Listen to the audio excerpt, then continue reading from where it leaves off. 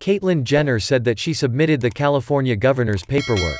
On Friday earlier, on her Twitter account, a former Olympic athlete and reality TV star confirmed the news.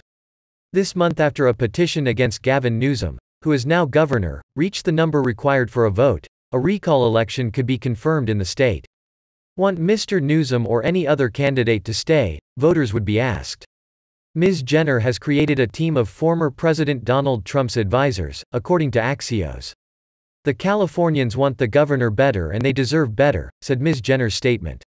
Over-supported and under-represented for too long career politicians. We need a visionary leader and we will look forward to it, she added. Jenner promised to include her campaign as a solution and a path to prosperity to change that state. She added that her campaign will officially start later. If she won, Ms. Jenner would be one of the first American transgender to hold such a prominent role.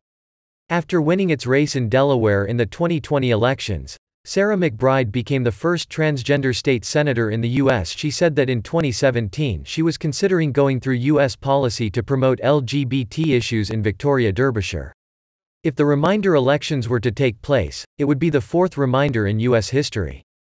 He has been criticized for dealing with the pandemic, Mr. Newsom. When infections began to fall, business owners criticized him for continuing to implement restrictions.